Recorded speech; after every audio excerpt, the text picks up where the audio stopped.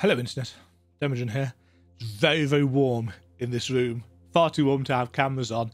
So, I'm going to just go straight into this. This is my reaction, such as it will be, to the patch 6.2 Buried Memory trailer. As is always the case, I haven't watched the live letter that is actually, I think, still going on. I haven't watched the live letter that this has been released as part of. I know some of the things that are due to be in it. I know that we've got Island Sanctuary. I know that we've got that new variant dungeon thing. And Omicron Beast Tribe quests, if I remember correctly, plus main story and stuff like that. But yeah, no idea what kind of stuff that we're going to get shown in this. So as always, I'm pleading ignorance before we start, because I'm sure a lot of the stuff that's in here that I don't know what it's about will have already been talked about. Just don't have time to watch the live letters. I'll catch the digest as and when that comes out. So, let's watch. Peggy 16. Peggy 16.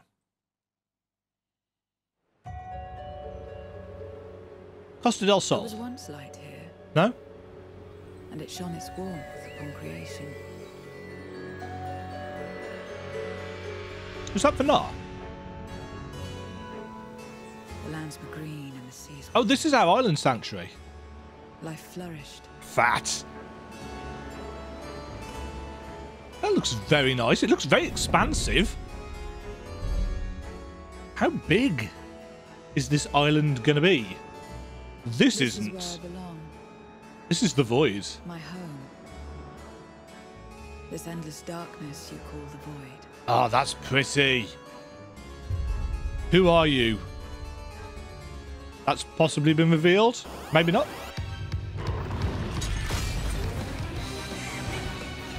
Nice.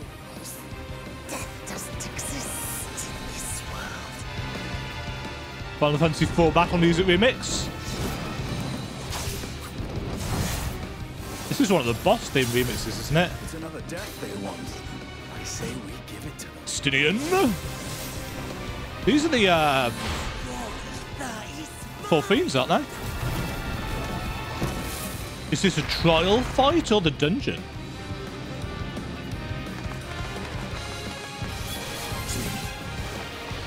These are the variant dungeons. What the hell is that?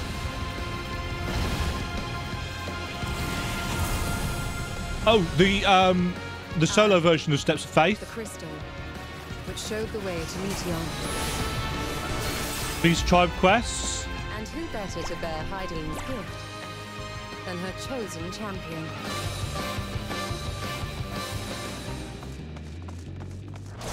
Heavensward trials with trusts. Finally here. And I will find you, sister. Ashdaya. You're not the only ones who can ride the wind. What is this music? Catchy. Then go and impress upon these interlopers the futility of defiance. What the hell is that? That's Lahabrai's crystal. I shall see my wish fulfilled. Voice acting. Let sweet sorrow in your heart. Crushing his mask.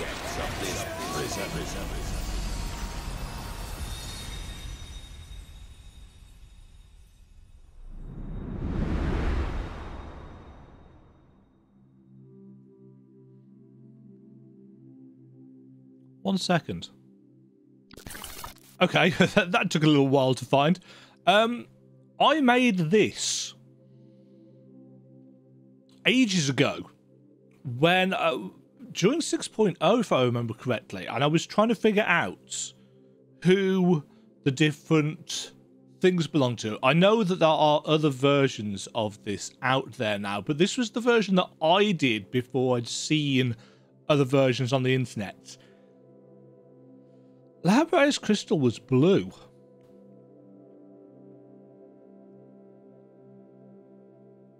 But in the video,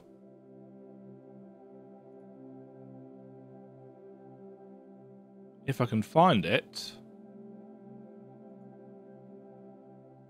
Library's crystal, definitely not blue there. Also, that hair texture. Dear Lord, if nothing else, the thing that I am most looking forward to about 7.0 is upgraded textures.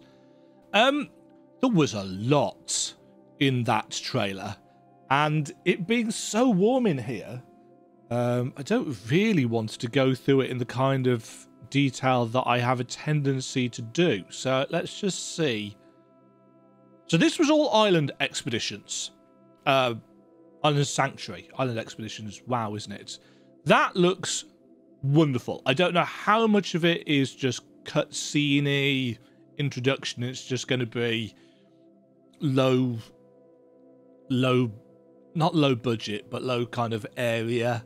But it looks fairly substantial in terms of, you know, what is there. As I said, deliberately not watching the live letter. This just reminds me of the start. In fact, it probably reminds me of the start of Brave Fox's Long Stop, because they're using quite a few of the same assets, and that makes perfect sense to me. You know, it also reminds me an awful lot of Covalent Island in The Legend of Zelda Link's Awakening. You know, with the volcano up in the centre of the island. You know, if there's a giant egg up there, or if I could put a giant egg up there, that would be awesome. But this looks really cool. We've already been told in previous things that we're going to be able to just have our minions roaming free. I've got lots of minions. I'm not a collector particularly, but I do actually happen to have lots of minions. So giving them something to do, because I very rarely use them. You know, I'll end up using the one that I get from the latest raid that happens to drop for me. So I used the pod one for a long time. I used the I think I'm currently using the Izima one because I got that on my first run. And I used the little kind of black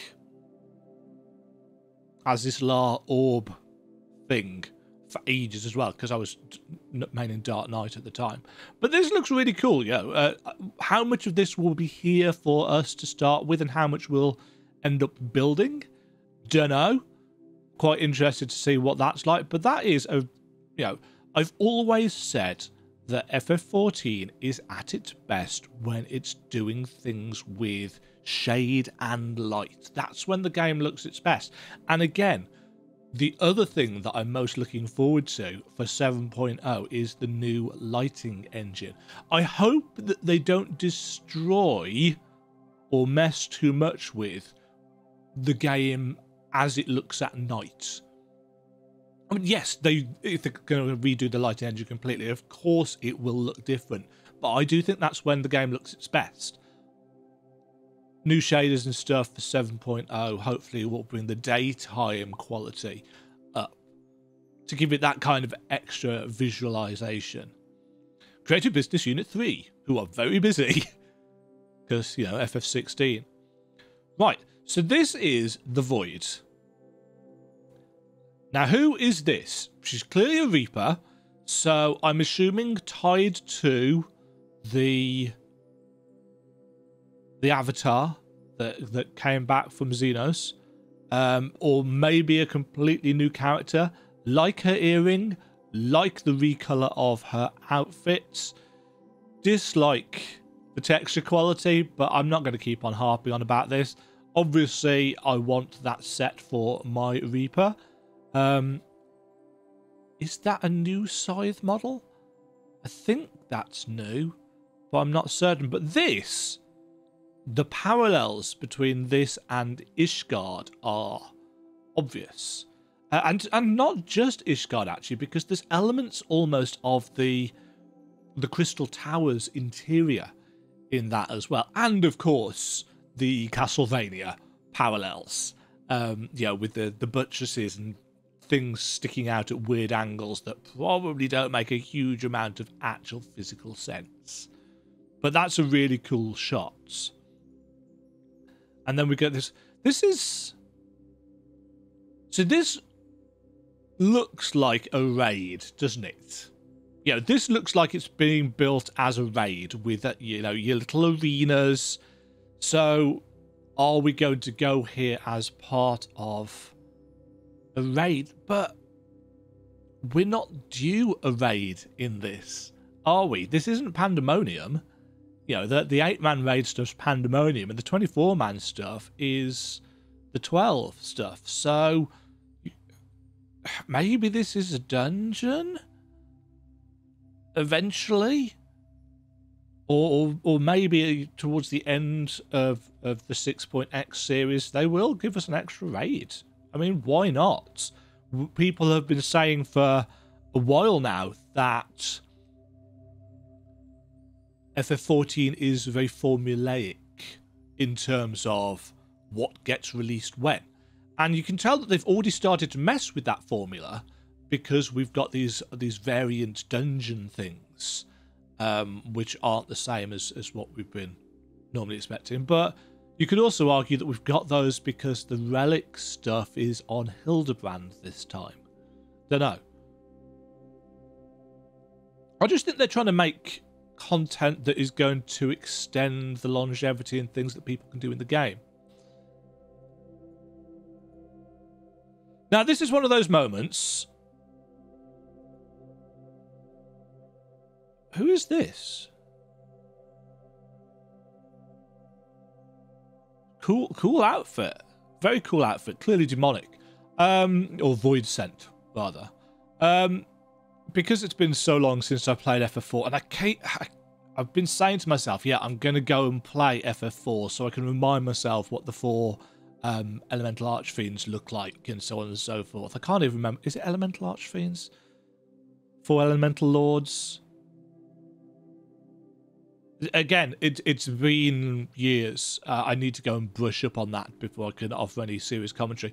But the design of these enemies is great. It's a cool looking sword bottle, but that on the wing there is particularly impressive. Obviously, it's horrendously compressed because YouTube. But they were talking about nobody dies in this realm.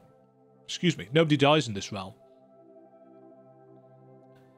And yeah, clearly. No, this is a story dungeon. Because we're there with our trusts. So yeah, it looks like at least the route up is going to be our story dungeon. Maybe that's what they'll do. Maybe they'll do it like breaking into the Crystal Tower. So with each... I mean, that'd be really interesting, wouldn't it? And it'd probably save them on some resources as well. Although people will critique them for doing that.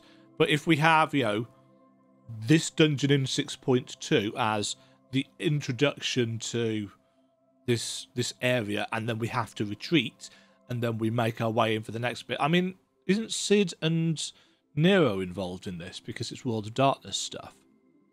Because they have experience with that. So that would be really interesting if we only get to do, to fight one of these elemental lords. Is that the same one? Yeah. It looks like a prop. I mean, he's going to be the end boss of the dungeon, I would imagine. Is this the Sultana? It is, isn't it?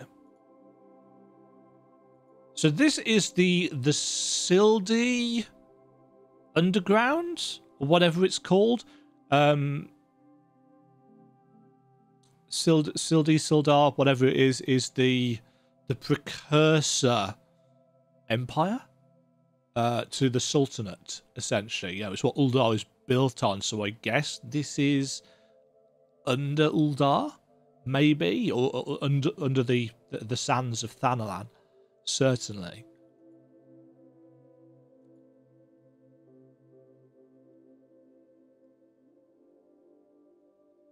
Red Mage, Astrologian. Is that her, or is it just, I don't know, a rogue? So we've got something again that reminds me of A, Copperbell Mines,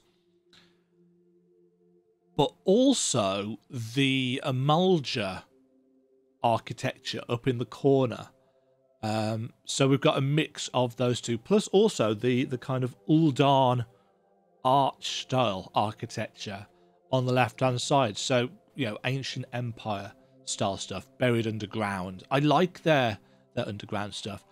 This, on the other hand, I do not know what to make of. See, this is clearly above ground in Thanalan. Shades of Sunken Temple of Khan. This is Final Fantasy, isn't it? This is just weird. It's a giant marmot thing. This is the Steps of Faith, which they're having to redo so it can be done as part of the Heaven's Ward with your dungeon trust buddy thingies. It looks like they've redone the cutscenes and stuff. That's Lucinia.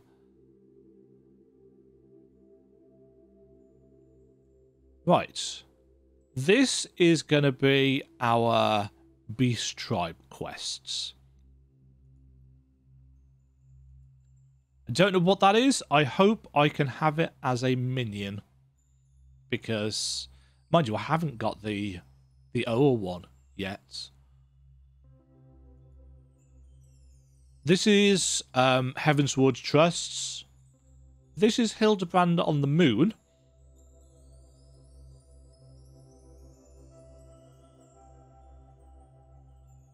I'm not even mad that they're reusing the same assets from... Was it one of the 3.x ones? Where we find him buried in the desert. That looks like a song and dance number, which I'm quite terrified of. Not entirely sure why the Loprits are singing and dancing. This was Ishtola saying something about crystals. A fragment of something. It's like, are we going back to, you know, I mean, it's newfound adventure, isn't it? The whole kind of arc. So are we going back to this idea of collecting crystals of light again? Because that would be interesting with Hydaelyn being no more. And this is, yes, Thavnir.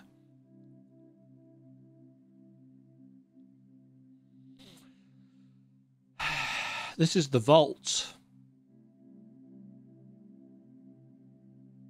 This is the vault, and we have Haurchefant with us.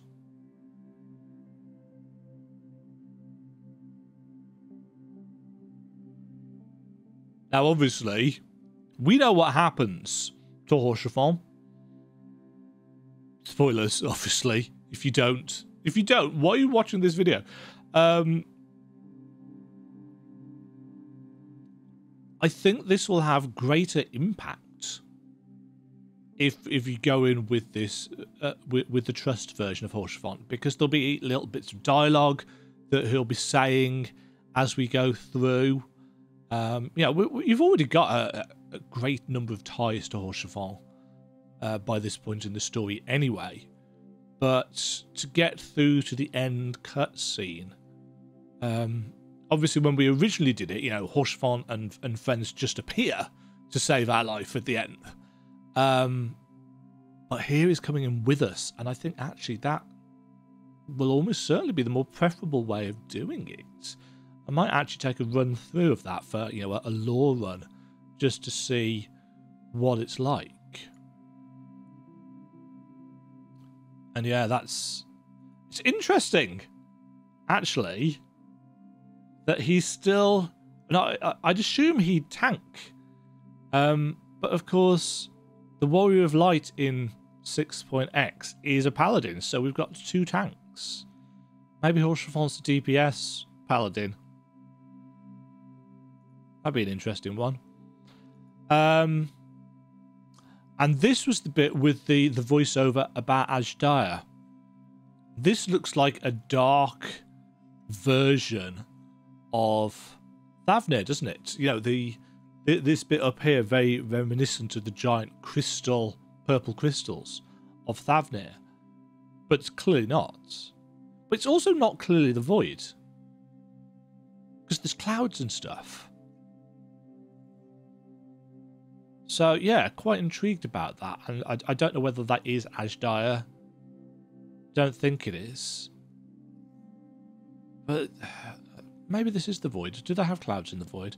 Either way, I like the colours. You know, that spectral blue is very, very nice. It looks like a chunk of Thavnir kind of drawn away, doesn't it? And here's our new Reaper friend again, fighting off a load of enemies. I assume this is more of the dungeon. Yeah, because this is the Void Gate, isn't it? Or is it? I don't know, actually. Right, why are you here? Why were the red wings? Was it the red wings? The Sky Pirates. Why are they involved?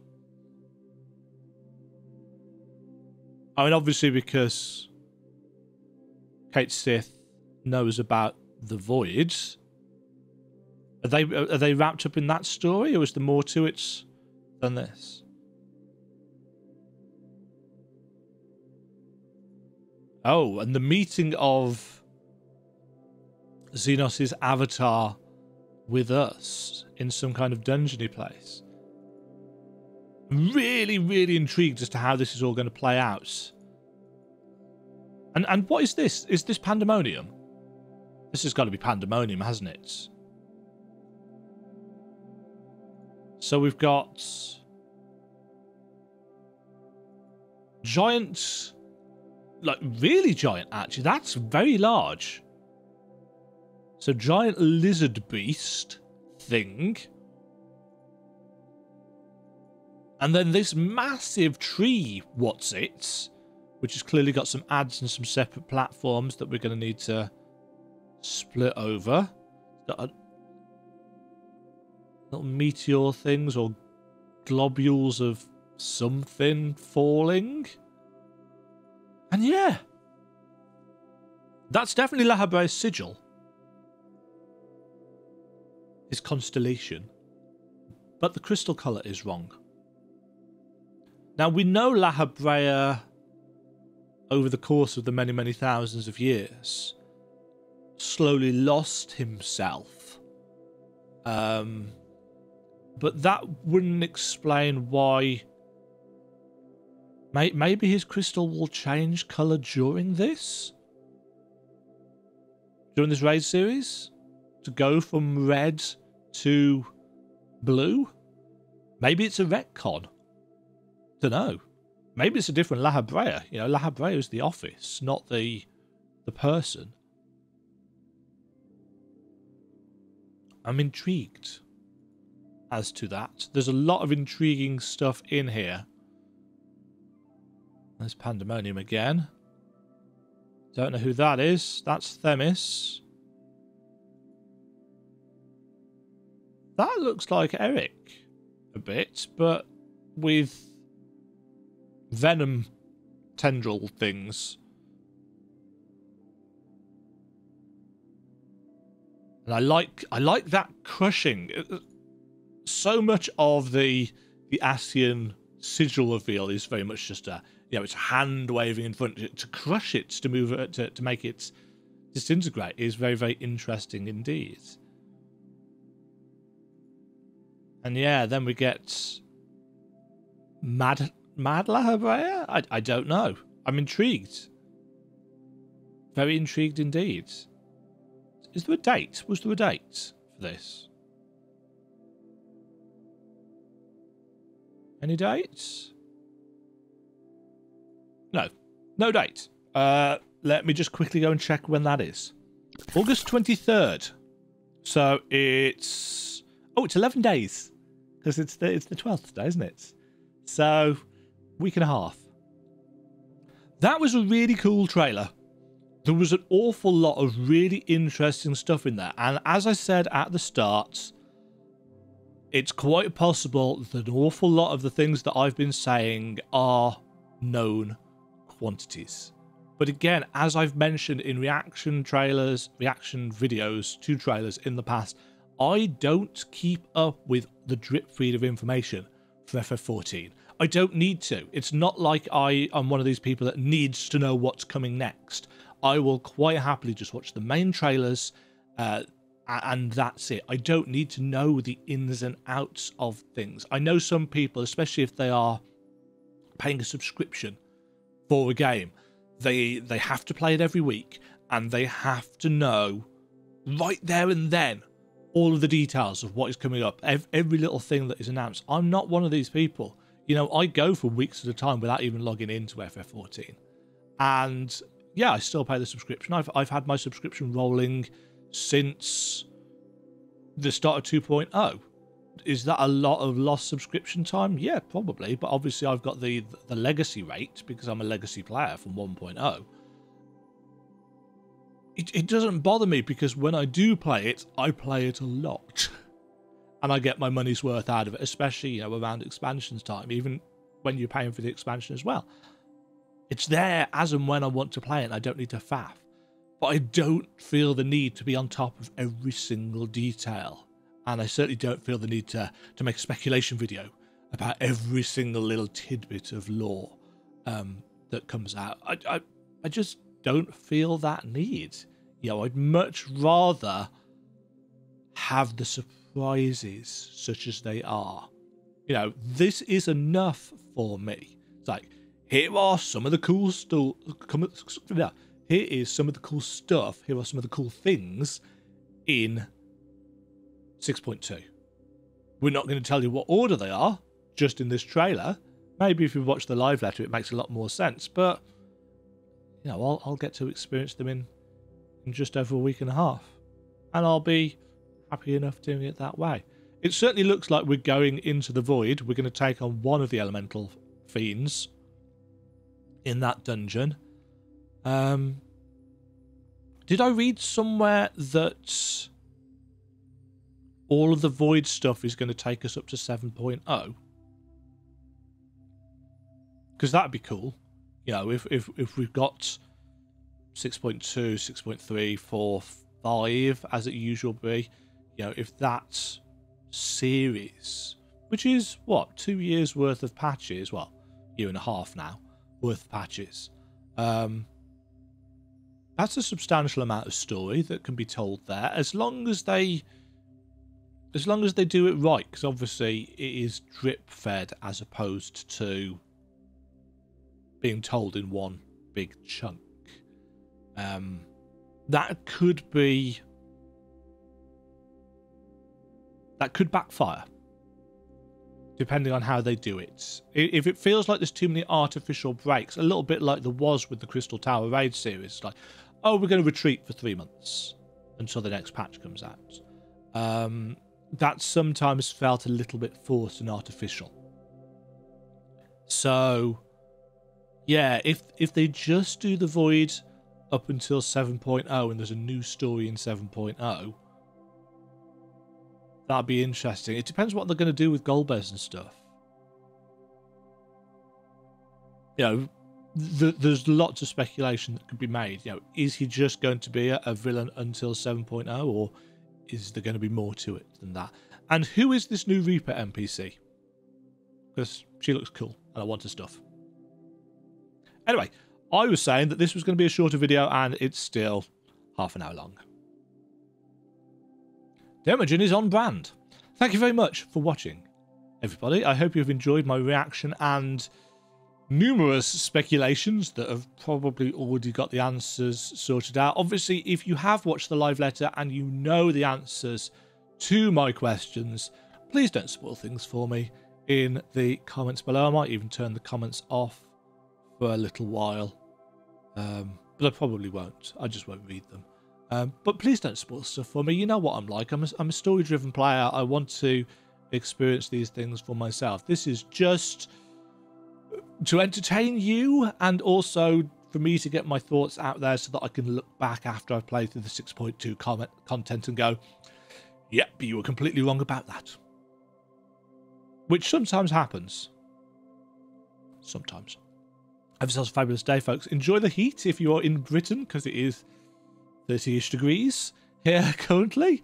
I'm going to go and turn all of these lights off and camera off and put the fan back on. Hopefully, well, no, the fan's on.